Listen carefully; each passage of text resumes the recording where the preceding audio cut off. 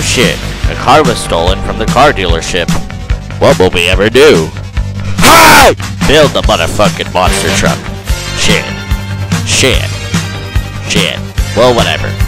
And chase that motherfucker down. Yay! We did it. We killed that guy. And now for the first time ever, you can also kill that guy too. And escape with a crime. Our monster truck controller was so retarded, he kept crashing it into things during the filming. And now you too can get scammed out of your money for this bullshit. This set is so retarded, first thing you're gonna do is you're gonna put it in the closet because you're not gonna want to play with this shit. So what do you think? Are you gonna buy some shit you're not gonna even use? I'd say yeah, fuck it, buy it.